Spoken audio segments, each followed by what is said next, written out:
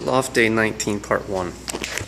I'm hoping to finish up today for the most part. I'm going to run 2 2x4s across those posts, and I'm going to diagonally brace it. I don't know that I'm going to diagonally brace it the other way. I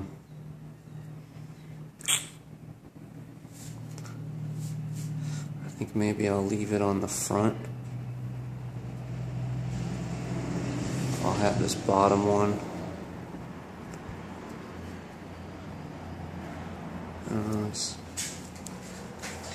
I really don't foresee that bottom moving that much, as long as these, I mean, that thing couldn't collapse. It's not going to fall backwards because the wall's there, and it's going to have a real difficult problem falling forwards. And this whole floor is attached as one unit, so I'm just going to cross brace these, and I'm going to leave it at that. Less wood. I'm still going to have to go buy more wood though. 1, 2, 3, 4, 5. Yep. Because I had to use these as braces. So, and then I had to build a ladder.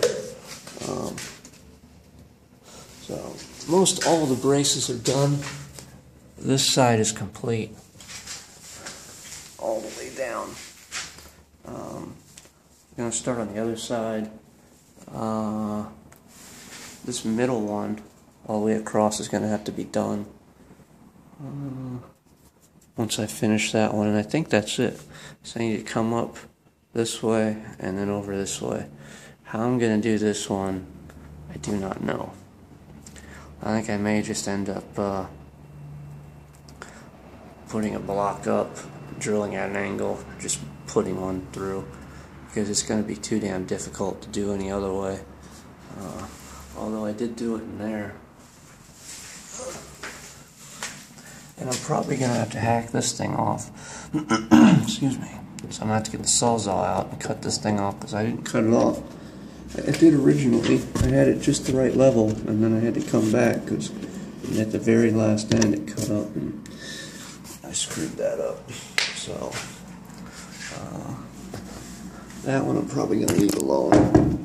I don't know that it can flex all that much in that short distance. It's amazing how many days I've spent on this little frivolous crap that could have mostly been avoided had I just had this thing square. A lot of extra money and time spent when I was afraid that if I would have assembled this on the floor, it would have taken up time. And if I were to do this over again, I would definitely assemble it on the floor. So it did not save me any time at all. I've burned several days.